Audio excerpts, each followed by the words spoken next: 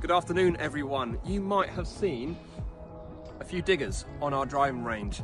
Now, our driving range has been in place since the golf course has been here, but we've definitely realised it needs a bit of TLC over the last few years. So our plans have just begun to firstly extend the range. So we've been doing some work here, grading, and included in that will be a new grass area, so that will be freshly laid, which would be great for our more elite players to be playing off grass and clipping those mid-irons and wedges and getting really dialed in. In addition, we'll have a new paved area with an upgrade in mats and also a few bays will be covered too, which I'm sure our pros will be very, very happy about.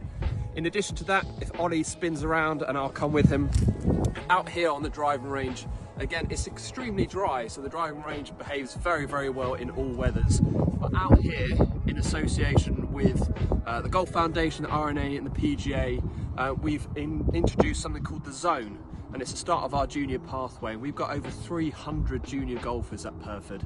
So out here will be in a range of additional activities from foot golf, a 6-hole pitch and putt, and also possibly a 5-a-side football pitch in the middle. So it's all about getting juniors engaged, getting juniors outside, enjoying what we have here at Pyrford, which is a fantastic facility which is underutilised. So that, in addition with the upgrades, this is going to be a fantastic facility.